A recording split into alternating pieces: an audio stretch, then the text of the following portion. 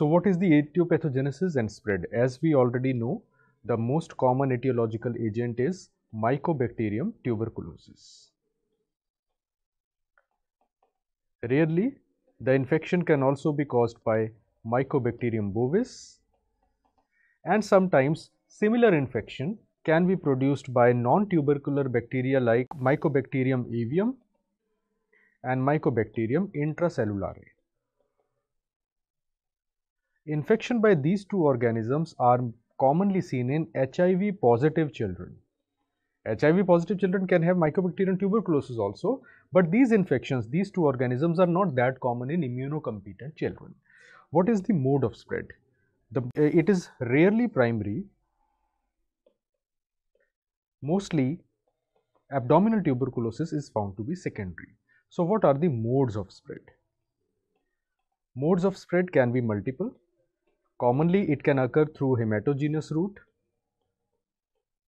In hematogenous route there will be a primary focus in the lungs. From there it will spread via blood to the GIT. This is one route.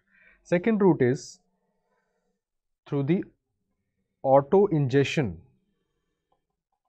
of infected sputum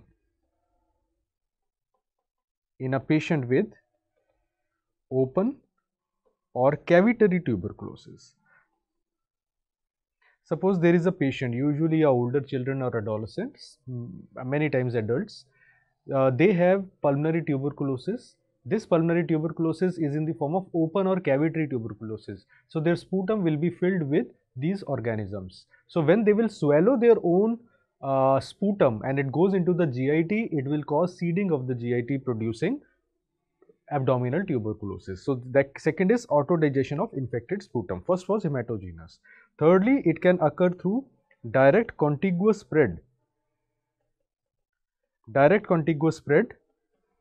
For example, there is some retroperitoneal organ. Suppose there is a kidney which is involved, some retroperitoneal part of the ureter is involved, and from there any abdominal structure coming into contact with that, there can be direct seeding. It is a rare form, but it is described in the books.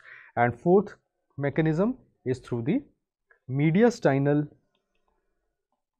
infected lymph nodes. They can spread the disease to esophagus and sometimes even the proximal stomach. So these are the major routes of spread in the secondary form.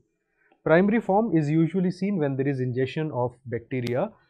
Basically that is more commonly seen in cases of Mycobacterium bovis. But Mycobacterium tuberculosis, the common spread, these are the modes of spread that we find.